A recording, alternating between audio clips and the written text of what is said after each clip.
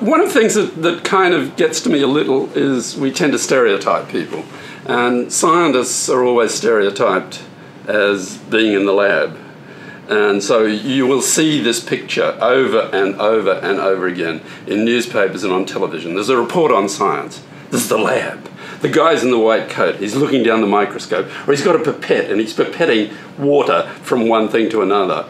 And it's totally meaningless. Firstly, nobody at that sort of seniority ever does that anymore. It's done by 20-year-olds who are in the lab. And it simply says, well, this is someone who's kind of different. You know, this is one of these nerdy science guys. We can sort of set them aside. They're weird, right? This is from Roy and H.G., you know, the two Australian comedians.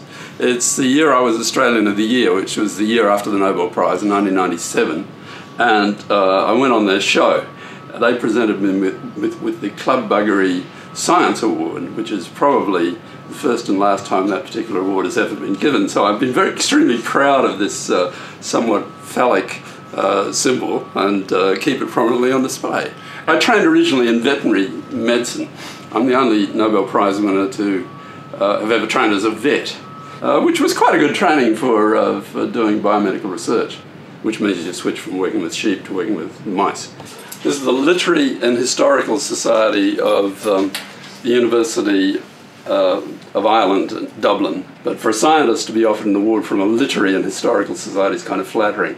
It was an odd invitation. I got this invitation by email from the students saying that we want to give you this award, and various people have accepted it, like Jesse Jackson and Jimmy Carter and so forth. But we have absolutely no money to pay your expenses, and we can't do anything for you. So I went and visited when I was doing something else. I guess the most exciting thing in my life was really the discovery that led to the Nobel Prize, and then getting the call at 4 o'clock in the morning when we were living in Middle America telling us we won the Nobel Prize. The interval between those two things is about 24 years. So it was a long discovery, long excitement.